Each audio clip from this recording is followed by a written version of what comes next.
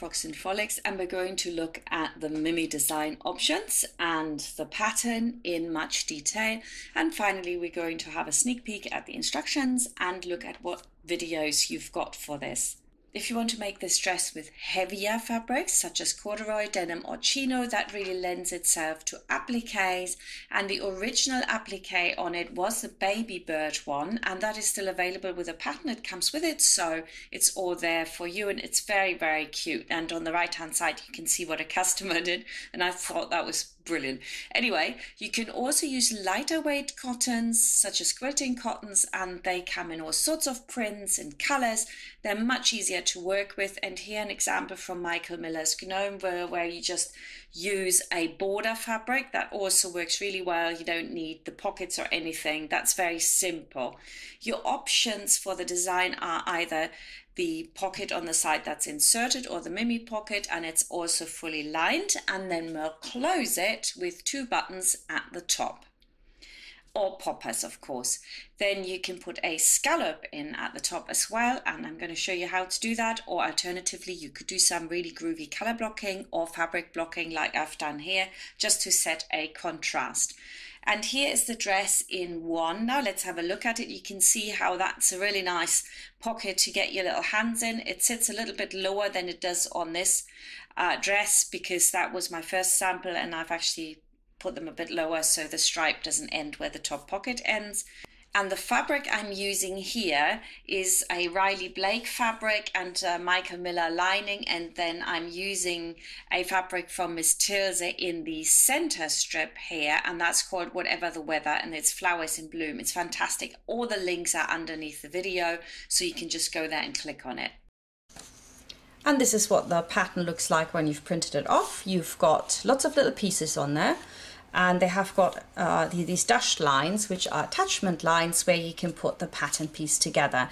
You've also got a scale for 1 inch or 5 centimeters, depending on what you're more familiar with, and you need to measure it and make absolutely sure that that is the right measurement before you get started. So print this page off first, check it, and then print the rest. The back has got a pink flower on, so you know, aha, that goes together. The front has got the white flower that you can see here, there, and I know all of this is my front. When you look at the assembly diagram, you can see exactly how it goes together. And for 5 to 6, you can see we have got A, B, C, D, and E. Of course, you have more pieces for the larger sizes, and you've got less pieces for the smaller sizes. And this is why the assembly diagram is really important. You've got your A, you've got your B. We're just attaching them together, and your C, and bam, it's almost together. Coffee cup on there to hold it in place. And the last one is the D. Now there's another piece for this, E. The technique really is anything that goes horizontal goes together first, and then it goes on anything that goes vertical. And that way, ta-da, we've got our piece together, and that will be the back. We're going to have a quick look now at the pattern piece here for the Mimi. It's so simple, this.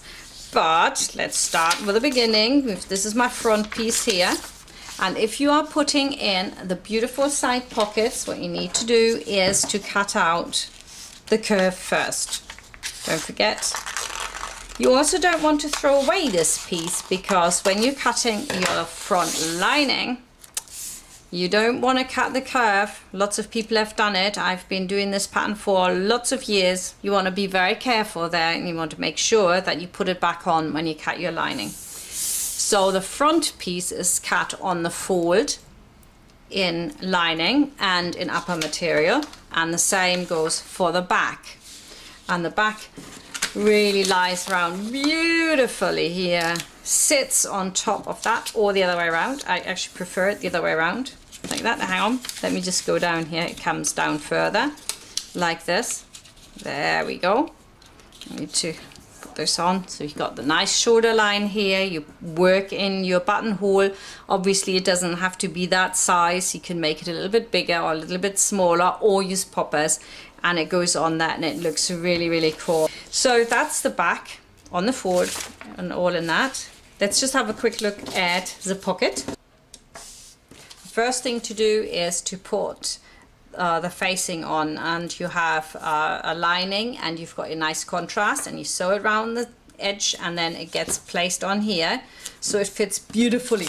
And then you can take your facing, that can be any fabric, it's just lining, sewn on and turn to the inside. So that's part of the inner pocket now. You can see it coming together, right? It really isn't difficult.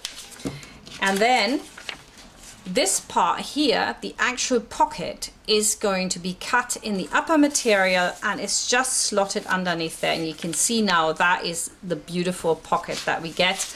And on the inside, these will lie on top of each other and we can close the pocket all the way around and we've got a beautiful front piece.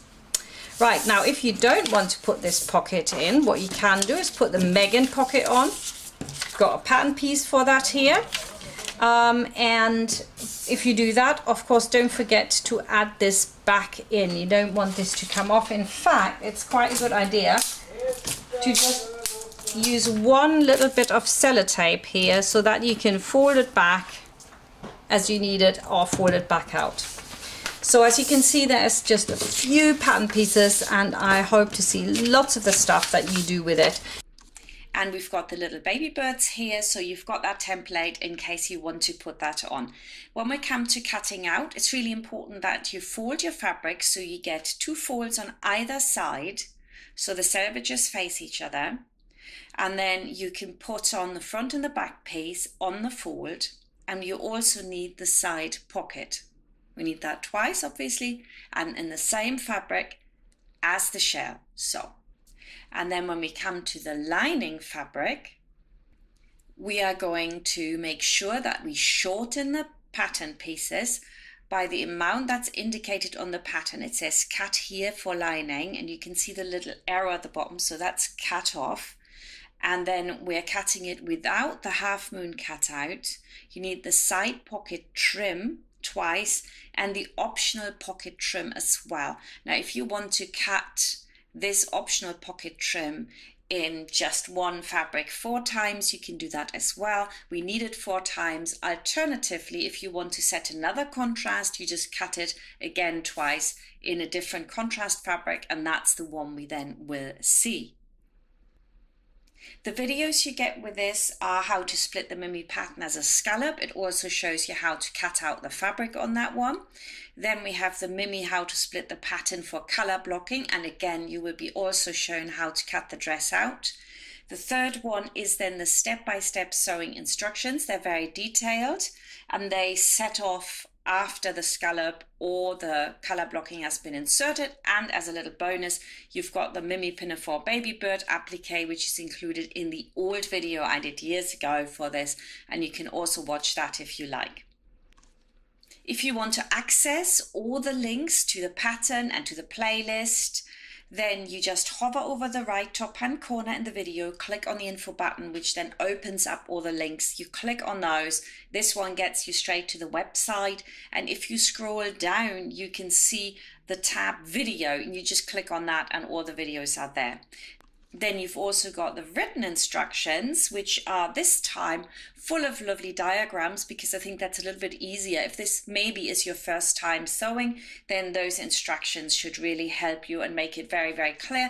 And the videos are of course then in fabric, as you can see how it's actually made. So I hope you enjoy this. Let me know how you get on. Join our Facebook group. Link is also in the description. Bye for now and see you next time.